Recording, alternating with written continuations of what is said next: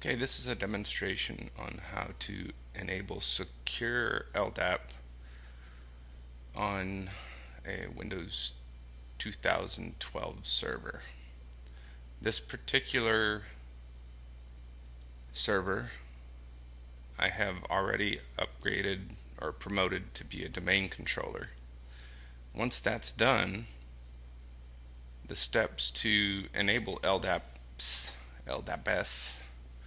would be to go to Add Roles and Features and choose Active Directory Certificate Services and go ahead and let that install. It'll take a few minutes. Ensure that Certification Authority is checked here. I do like to go ahead and restart automatically if it needs to, and then click Install. This will take a few minutes.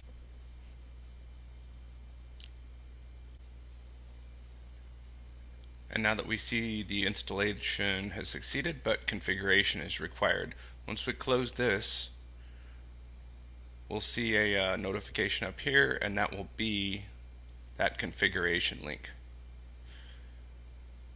On this screen, you can just click Next, and again we want this to be a certification authority. Then choose Next and Enterprise, root CA. Go ahead and create a new private key. I like to leave the defaults. Leave the defaults there. I usually crank this up to 99 years. That way, if it's a production server and it's still in production, I won't be around to be the one that has to redo it. Leave these defaults and click Configure. This too will take a few minutes. It's done. I can click Close.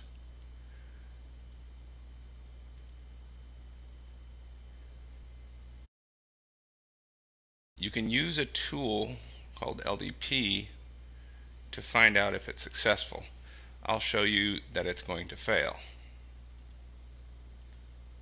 I'll connect to local host on 636, which is the secure LDAP port, and select SSL, and it fails.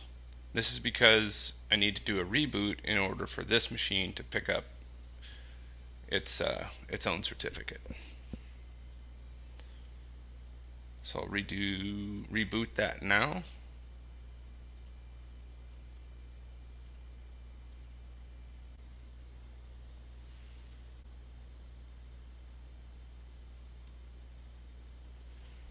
Log in.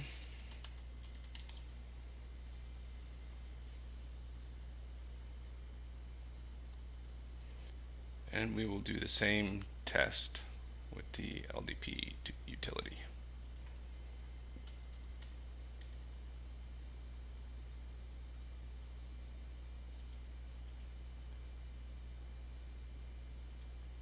And when you receive a message like this, you know that you have secure LDAP configured.